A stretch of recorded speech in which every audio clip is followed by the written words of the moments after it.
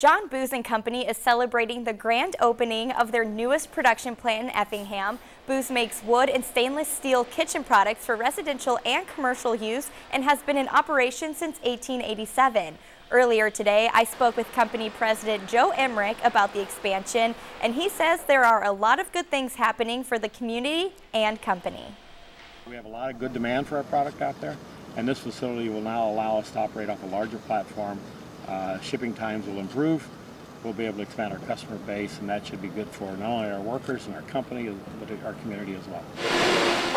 Hundreds of people attended the event today, along with Illinois Lieutenant Governor Evelyn Sanguinetti, who took a tour of the facility.